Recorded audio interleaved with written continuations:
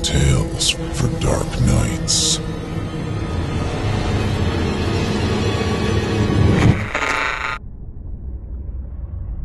The following performance is a second-round entry in the 2017 Evil Idol voice acting competition. Voting is simple. Following the performance, simply click the thumbs up icon on this video if you'd like them to become a member of the team, or the thumbs down if you'd rather they not. Voting on this entry will conclude 1 week after the date of its posting. Good luck to all of our contestants.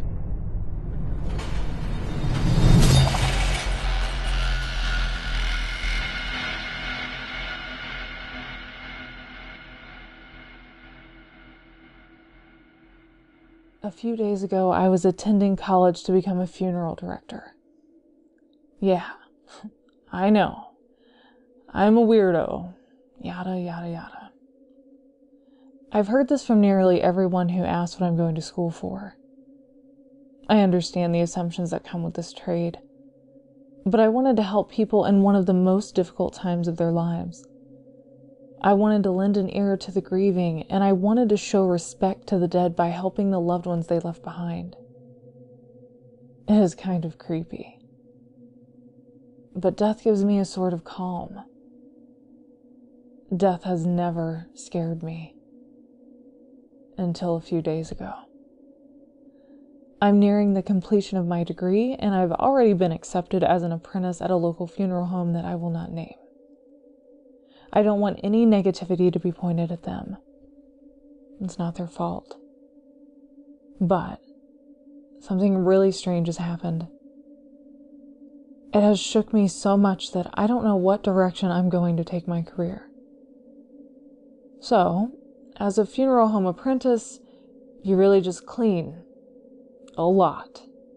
I would get to shadow my mentor when he would meet with family members to go over the actual arrangement processes, casket choices, cremation, etc. But again, my days normally involve dusting, vacuuming, and cleaning the morgue area.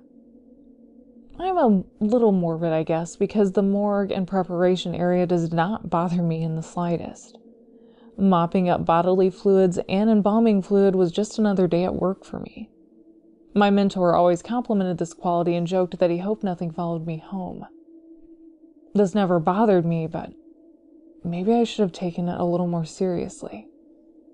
Mr. Mason's body arrived at our funeral home on April 24th, 2017. It was a Monday, and after a few morning classes, I arrived at the funeral home around noon.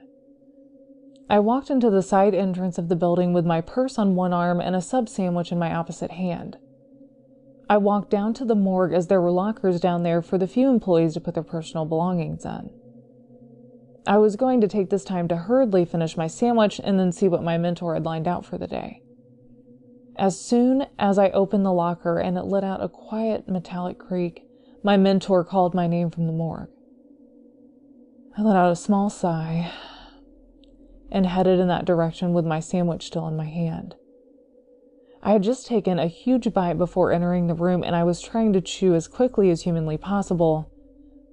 But when I saw the body on the preparation table, I stopped moving and even stopped breathing for a few moments. I looked up and met the smiling face of my mentor. Today I'm going to give you a quick run-through of embalming. I finally swallowed the bite of sandwich I had in my mouth and tossed the rest of my lunch into the trash can at the entrance of the room. I nodded and gave a meek smile, but I kept my eyes on the body on the table. Now, this person didn't suffer a violent death or anything. The man on the table was not horribly disfigured or unrecognizable. Trust me, the gunshot victims we've gotten are awful and very sad. Or the worst was a kid who'd been hit by a car. This client was just a very elderly man who I only could assume expired due to natural causes. As I stated, he was very old and frail. A white cloth was laid over the bottom part of his body for what I hope is obvious reasons. His upper body showed extreme signs of age. Dry, wrinkled skin riddled with age spots made up a majority of his complexion. He was very thin and maybe weighed 100 pounds soaking wet. Along his side, I could see a large bruised area that was due to blood pooling, which led me to believe he had passed while in a position on his side.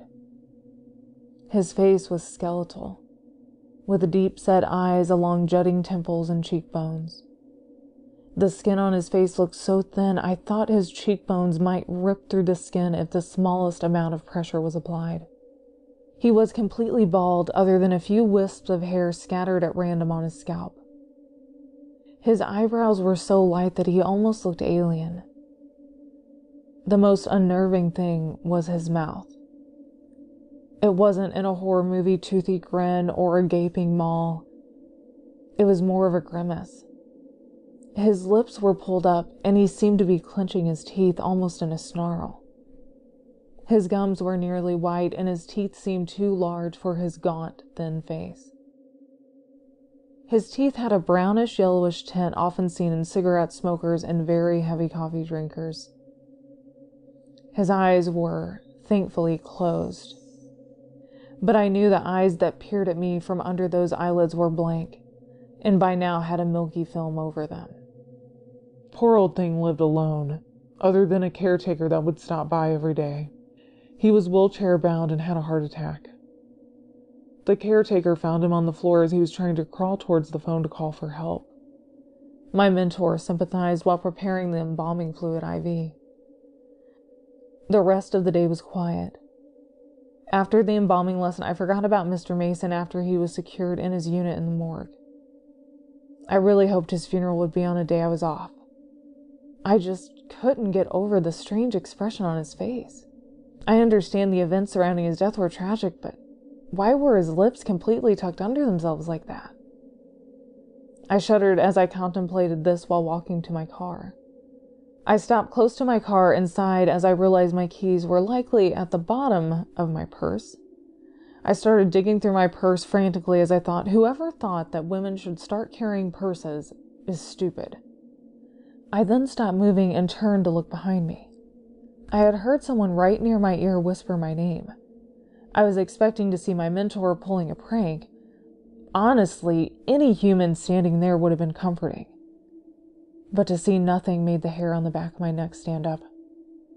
My hands touched my keys, and I must have clicked the unlock button on the fob 20 times as I walked the rest of the way to my car.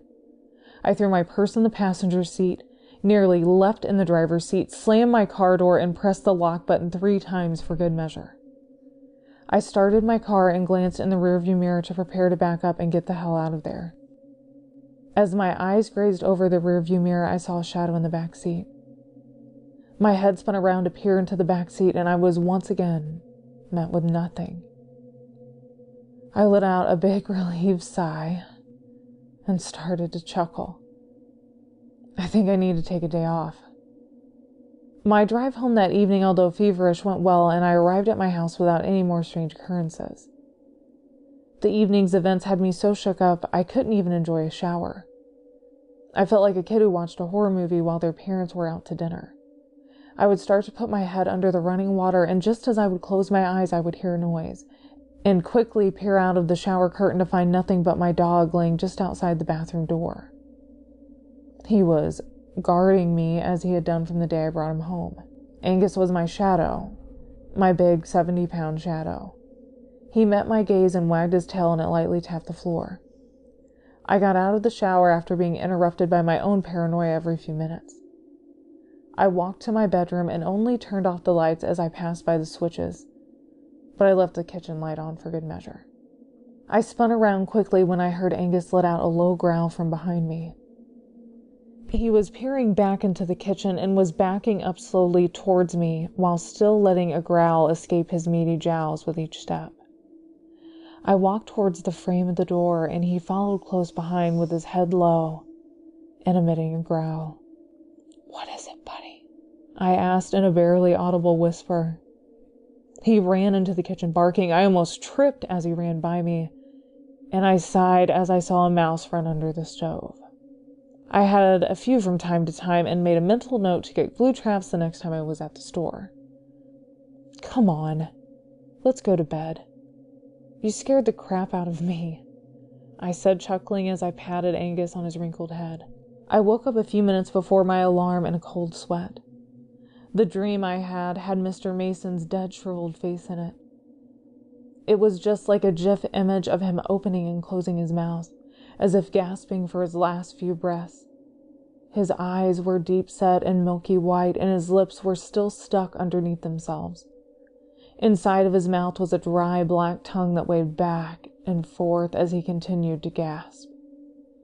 It was hypnotizing, and then he stopped and just stared at me with those dead, silvery eyes.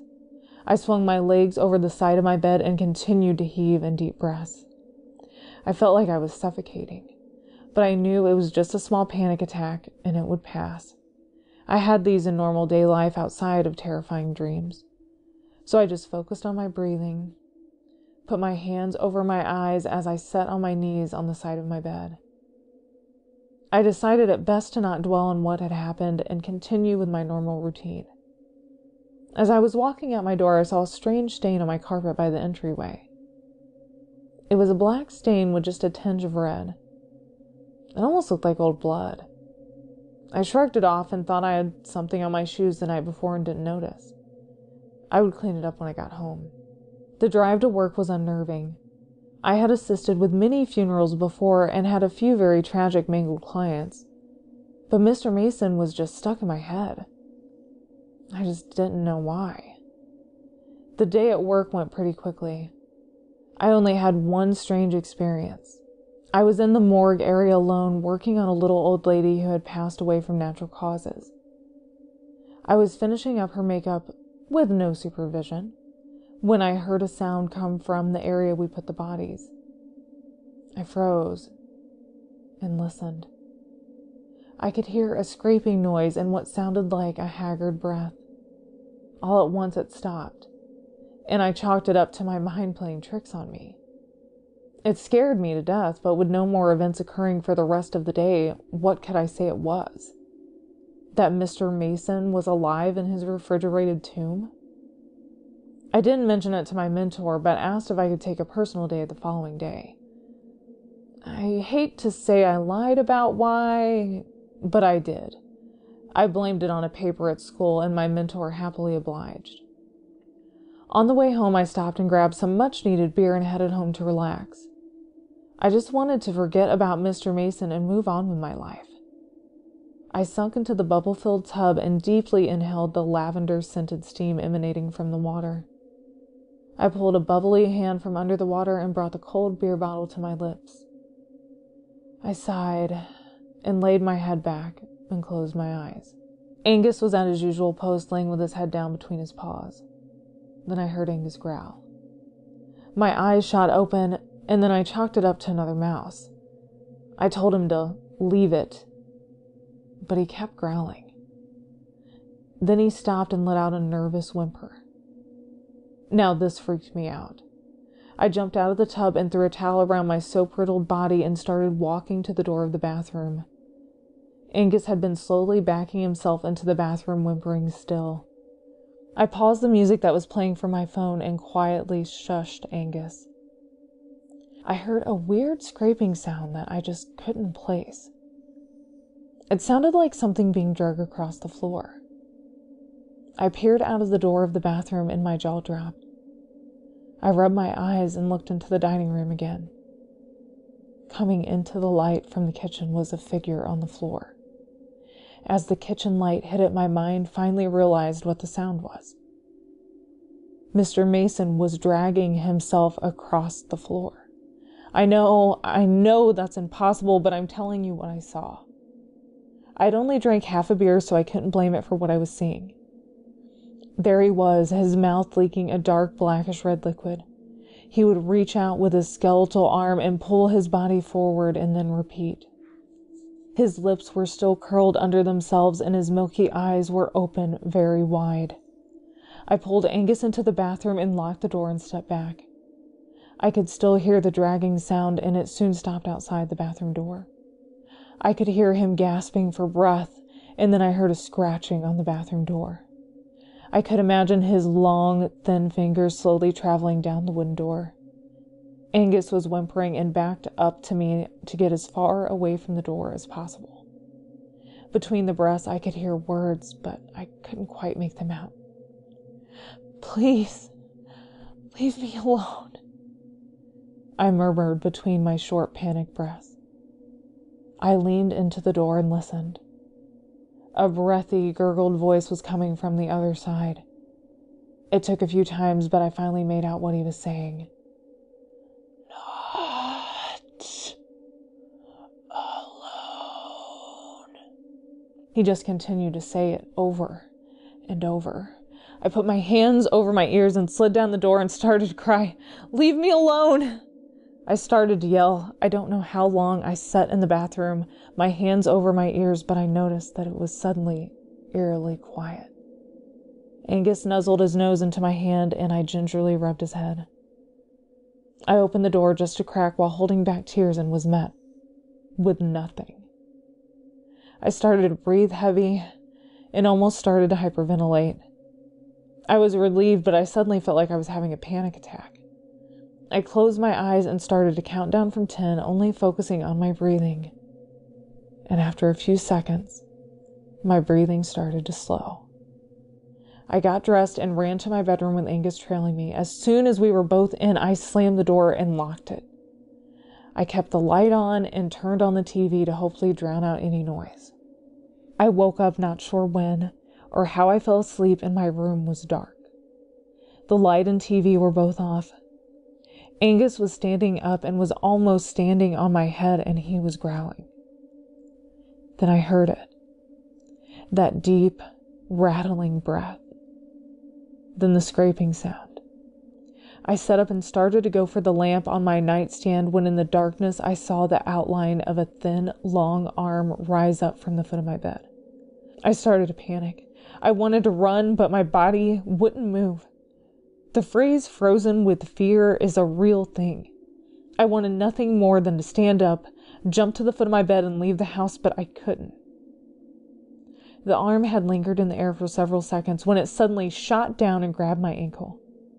I started to pull away, but the thin hand felt like it was cutting into my leg. The second hand followed the same motion. As soon as the second hand touched me, I felt my body contort.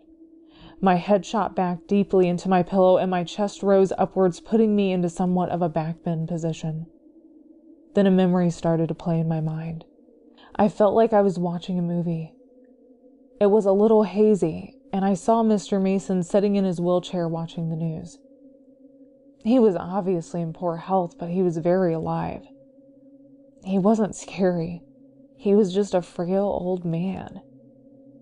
Suddenly, he grabbed his chest and fell to the floor and started to seize and gasp for breath. He started to crawl over towards the phone, which was on the other side of the living room and was a rotary phone to show his age. The front door opened and a woman in scrubs entered, his aide. And instead of doing what you would expect and run to his side and help him or call 911, she just stood there. He was gurgling out, "Help me," over and over, and she just stood there. She was watching him die. She walked over to him and sat in the chair that was facing him and started to laugh. The lady who was supposed to care for people was watching him die and was enjoying it. "Help him!" I started yelling in my head, knowing that this was a vision of sorts and my actions couldn't change the present. His aide got up from the chair, grabbed him by his frail frame, and dragged him further away from the phone. She laughed and sat back down in the chair. Mr. Mason looked directly at me, and shortly after, his eyes went glassy, and I knew he had passed. I came back to reality, and the tears were streaming down my face. I could feel the hands around my ankles, but the grip had loosened. I sat up and leaned over and put my hand over the thin, skeletal hand that held my right ankle. "I'm so sorry," I repeated through tears. I felt the other hand leave my left ankle and set gently over my hand. "Thank you," a breathy voice answered. I woke up to the sun shining into my window, and I felt like a weight had been lifted off my shoulders. Mr. Mason just wanted someone to know that he didn't die alone. He wanted someone to know that his death was not peaceful and quiet. He wanted someone to know his suffering. I called my mentor and told him that a family emergency had come up and I had to move back home, several hours away from St. Louis, and I wouldn't be able to continue school right now. He tried to make arrangements for me, but I declined. I knew I had found a new calling. Even if I couldn't change what happened, spirits wanted someone to hear them, and I was one of those people. I contacted the aid agency I had saw on the lady's scrub in the memory, and it didn't take much to find out everything about her thanks to social media. I wrote a note and put it into her mailbox. It was short and sweet, and only said 2 words. I know. I figured that the paranoia would be better than her going to jail, and I'd like to think that Mr. Mason thinks so too, as I haven't saw him since that night. I have a new calling, and although it's scary, I have to use this gift. I'm writing this in the middle of the night, and I hear a faint knocking on my bedroom door. I think I have a new client.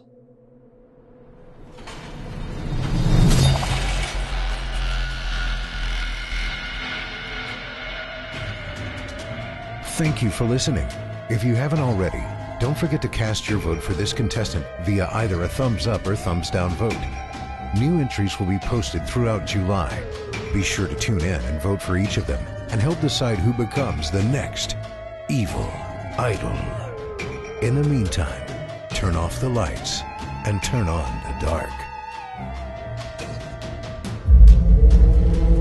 Chilling tales for dark nights.